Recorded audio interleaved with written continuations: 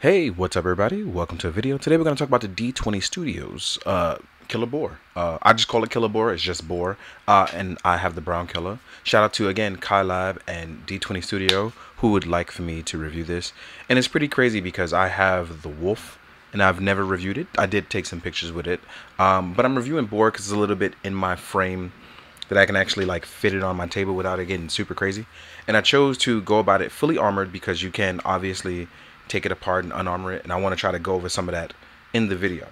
And with our boar, I really like how even though it is big, it's kind of still small. Like I kind of like the feel of that, and it definitely fits into my Lord of the Rings lore-ish, as giant boars make for giant rounds of meat. But you got to understand just how dangerous a boar is, even a pig. Like, I don't think people realize just how dangerous they are. So using this as a powerful steed to ram into things kind of makes sense. I'm just wondering where they getting all these cool bones from. Like, did they kill an elephant? Like, is it made from tusk of different animals? Like, that's all lore stuff that kind of bugs me out. Even as we look at our back piece, which I'm going to detach now, it's cool because it's kind of makes a face here. And again, don't know whose face that is, but you have to understand, you rip somebody's face off of this, it made it into a flag. So I think stuff like that is pretty terrifying and cool. As you can see, the monster skulls, because they're not normal skulls there. And it's stuff like this that just kind of makes me go, yeah, this is cool as hell. As far as our look on our fully armored, we do have an actual metal chain. It is not wired. It is a real metal chain. And our faceplate can come off. And you can see a lot of detail in the boar's face, which personally, I'm here for that. Like, it looks really, really good. Then, like I said, we have our mask which protrudes over. Now, if you have like a Mythic Allegiance brute, a brute is a different scale. An ogre scale, this can be a crazy chain for him to carry around as like a trophy. And we're slowly going to disarm our boar now because we actually, if you look at our boar, these are actually movable on a ball joint. So like I said, this is why I mentioned it being a ramming vehicle, because you can actually adjust these to come downward or look upward and things like that. But you can actually just pop them off. They're on a ball joint. Out of the box, they come not attached. And as you can see, these ball joints will be here on the side. And it's, for the most part, it's pretty soft. If you're having any trouble, I would suggest you heat it up.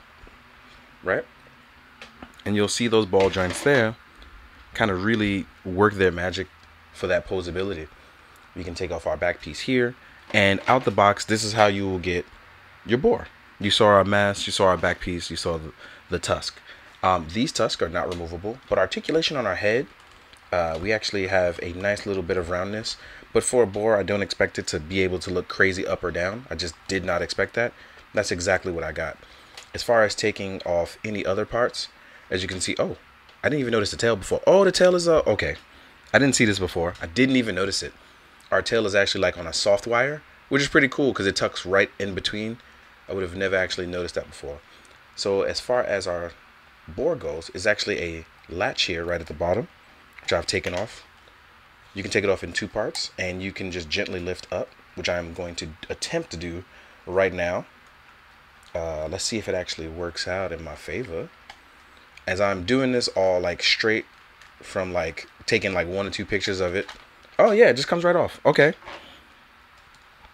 So here we have it, and that would explain this other piece I have, because here at the top it leaves it a little naked and empty.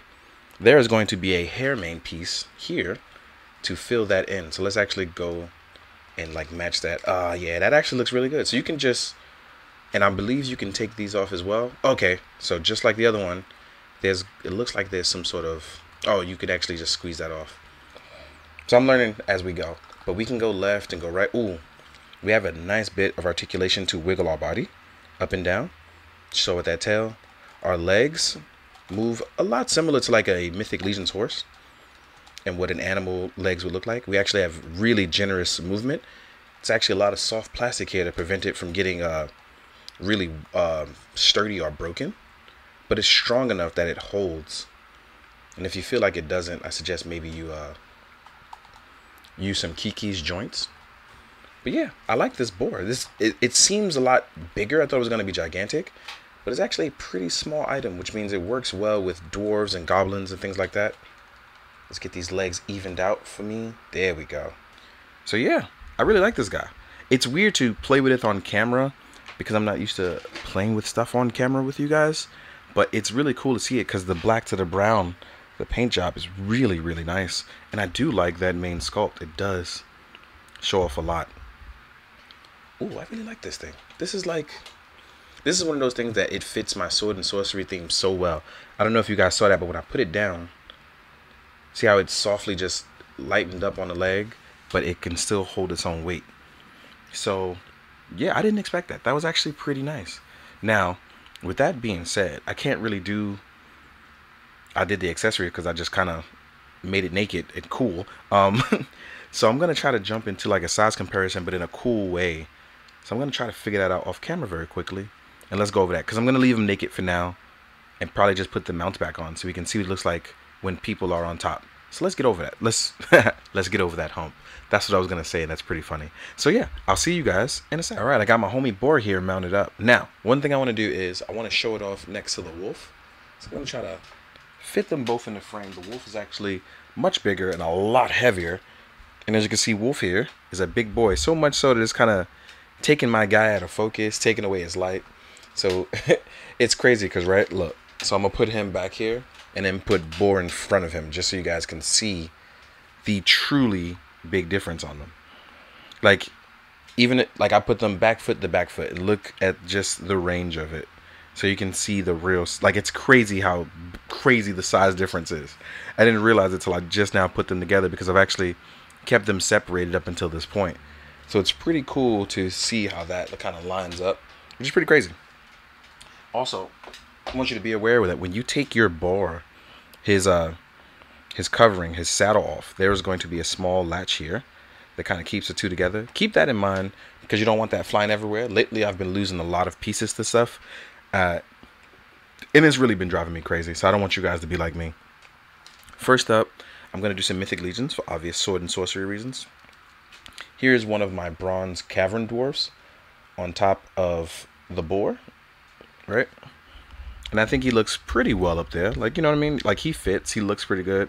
A dwarf on a Boar, for some reason, really fits the narrative for me. So I like these guys. Like, in my lore, I like dwarves on Boars. I feel like it works. Boars like the ground. Dwarves like to burrow underground. It really works. Next, we have a Zesre Vitala, or Tala, depending on how you pronounce it. So right here she is on the Boar, right? I think they actually look pretty okay on there, right? Next up, ooh, Mezco Toys Conan. Always a plus because Conan has done literally and everything. Like, Conan's all over the place. He can do anything. Cannot be defeated. Especially not in combat. That boy is a champ, right? So here we are with Conan, looking pretty good. Let me just rotate that thigh a little bit. There we go. Rotate that other one on the other side. So Conan looks pretty solid up there as well. So let's take him away.